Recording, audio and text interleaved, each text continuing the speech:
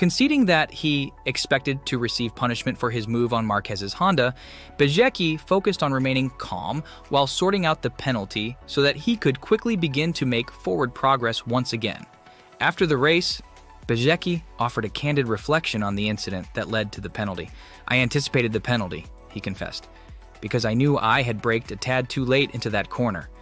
As I felt my bike closing the gap too quickly, I made a split-second decision to steer to the inside, hoping to avoid ramming into the back of Marquez's Honda.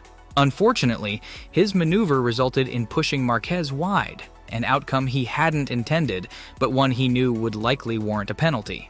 In my mind, I was sure they would penalize me by making me drop a position," Bezzecchi further explained, revealing his understanding of the situation and accepting the consequences of his action.